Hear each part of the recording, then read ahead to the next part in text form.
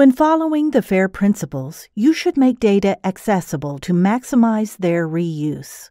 However, first you need to ask yourself, can I make my data accessible to others? If yes, who will have access to my data and how? FAIR data is not equivalent to open data.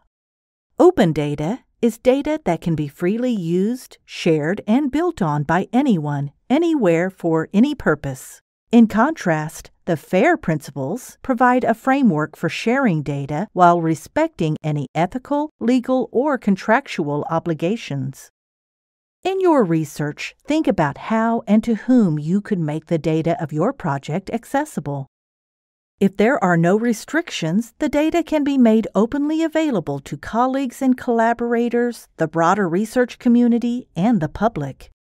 If there are restrictions due to personal data protection considerations or contractual obligations, for instance, you need to consider removing the confidential content from the data before sharing. For example, personal data can be anonymized or pseudonymized before publishing. If it is not possible to remove the confidential information from the data should remain unpublished. You should, however, still provide access to the metadata in order to comply with the FAIR principles.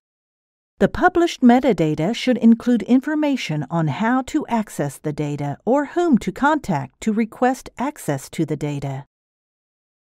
Determine early in your project what data can be made openly accessible and what data needs to remain under restricted access or anonymized to protect confidential information.